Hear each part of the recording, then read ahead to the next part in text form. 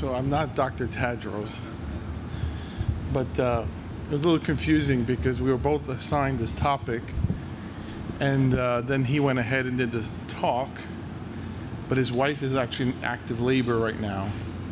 So I said to him, either you do the talk and I attend to your wife, or the opposite. He went to see his wife. So these are his slides, so bear with me a little bit. I also have no financial... Anyway, he basically put together a series of cases, and one of them actually I presented a little bit earlier today. A 62-year-old male, a lot of comorbidities, who presented with severe abdominal pain and was found to have a pseudoaneurysm around the visceral segment. He was admitted to the hospital and it really came in initially with a hypertensive crisis. It required a lot of medical management. He was then found to have an elevated white count, and his blood cultures grew out Klebsiella. He also had, a few weeks prior to this, an upper respiratory infection, which was treated by his primary care doctor. And he was, unfortunately, his course was pretty complicated with intubation and such. So here's his CAT scan. It shows a pseudoaneurysm in the visceral segment of the aorta. And with the elevated white count, positive blood cultures, it was concerning for a mycotic aneurysm.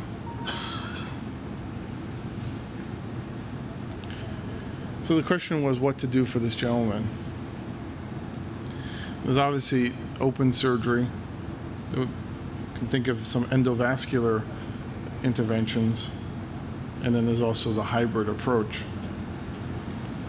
I think after multiple discussions with his team, they felt that open surgery was probably the better solution for this robust gentleman, even though he had a few comorbidities.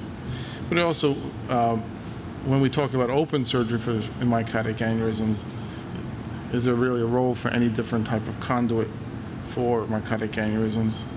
I prefer to use Dacron. I don't think there's really good data to suggest there's one's better than the other.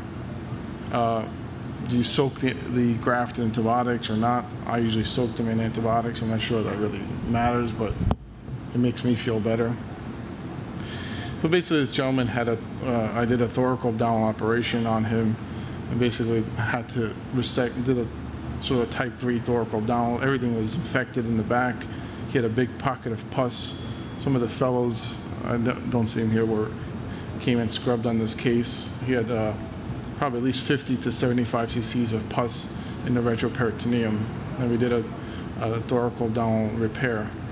This is not my artwork. This is my colleague. He's an artist, and sometimes he makes my work look very pretty. And basically, this is what we had in the operating room. But this is after radical debridement of the retroperitoneum. And the patient did well after about 8 days in the hospital, IV antibiotics for about 12 weeks, and he's now on suppressive antibiotics. Here's an 80-year-old gentleman who presented with a GI bleed and also fevers. He had was found to have a colo-aortic fistula from a diverticulitis. He had a pretty calcified aorta also. So with the GI bleed, he was an elderly gentleman and infected aorta, the decision was made to go ahead with an EVAR and consider a possible bridge to an open procedure. So he had an EVAR and was given antibiotics. After that, he did well from the EVAR. He was cleared from a cardiopulmonary standpoint for an open procedure. Interesting is that he came back to the hospital 4 weeks later with signs of sepsis, even though he was getting IV antibiotics. And this was his CAT scan.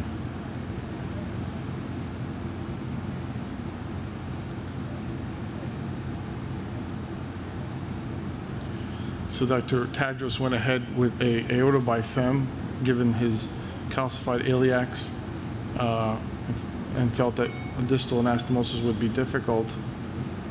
He explanted the EVAR and ligated the distal aorta. Here is expansion of the device. This is all the material that was removed at the time of the explant with radical debridement of the retroperitoneum. And he is currently doing well. Obviously, there's other endovascular solutions to dealing with a mycotic aneurysm. We've seen many of these examples this morning and this afternoon. Obviously, this is one of the options that you can perform for a mycotic aneurysm in the thoracoabdominal aorta. If it's high up in the distal arch or in the proximal descending, we've done sort of aortic arch replacements and a TVAR to repair the distal aortic arch into the proximal descending. Another solution for a mycotic aneurysm in the visceral segment is in this particular case, he did a two-vessel debranching and then brought a TVAR down into the visceral segment for this particular patient. And this is just showing the open repair for the debranching from the abdominal aorta. He's also done these debranchings using these Gore hybrid grafts to minimize ischemic time to the end organ.